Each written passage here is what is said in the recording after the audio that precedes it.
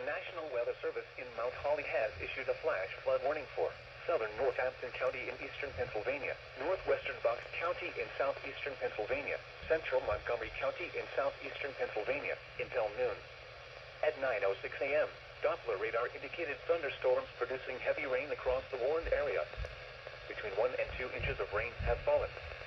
Flash flooding is ongoing or expected to begin shortly. Hazard: flash flooding caused by thunderstorms. Source: radar. Impact: flooding of small creeks and streams, urban areas, highways, streets, and underpasses, as well as other drainage and low-lying areas. Some locations that may experience flash flooding include Lansdale, East Norton, Quakertown, Perthesy, Doylestown, Hatboro, Souderton, Bedminster, Chalfont, Hatfield, Dublin, and Ferndale. This includes the following highways: northeast extension between mile markers 25 and 44. Turn around. Don't drown when encountering flooded roads. Most flood deaths occur in vehicles.